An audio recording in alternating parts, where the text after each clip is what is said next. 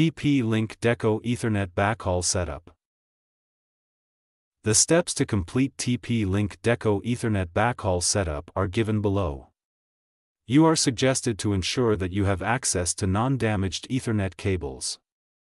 Otherwise, there will be no benefit of using the Ethernet backhaul.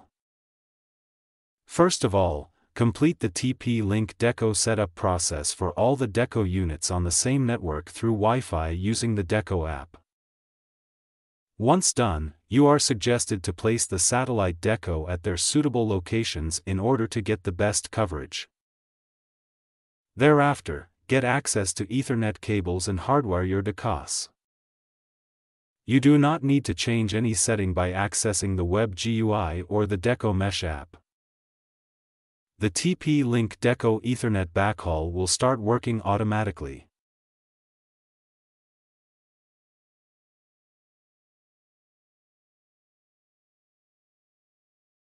How to check if TP-Link Deco Ethernet Backhaul setup is successful. 1. Launch the Deco app.